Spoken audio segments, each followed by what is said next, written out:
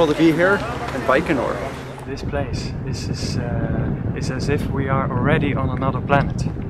It's like you don't have to launch anymore, you're already there. It's different. I had no idea it was out in the middle of the desert.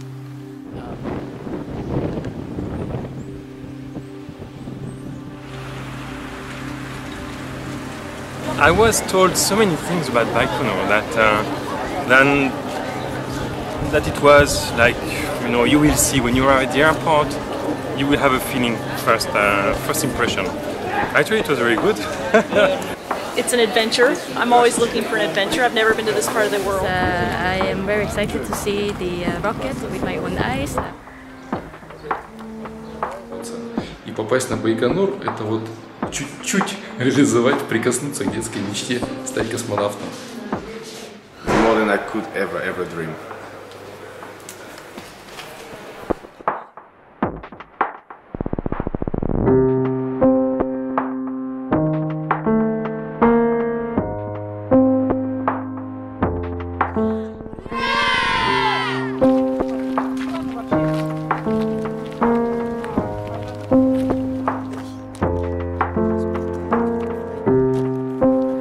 Y a nivel personal como un sueño hecho realidad, el poder ver todos esos sitios que uno ha visto miles de veces en miles de fotografías y de repente estás ahí, es una sensación indescriptible. Ah, here, that's where the cosmonauts stand, right there.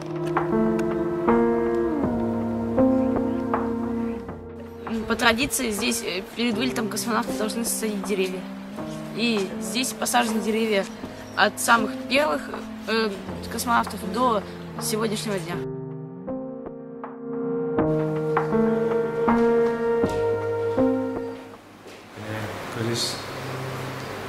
It's just everything surrounding the houses, the roads, the places, the people. It's really unique, and it is by definition unrepeatable. I'm also really amazed just by the amount of dedication and bravery that people go through to actually pursue their dreams to get into space. It's mind-boggling, actually. Была романтика.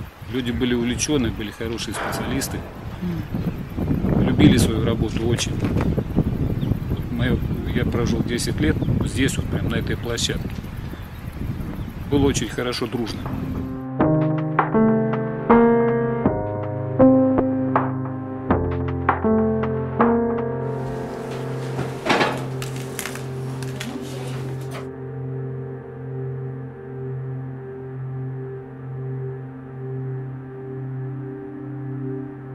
That's just too much.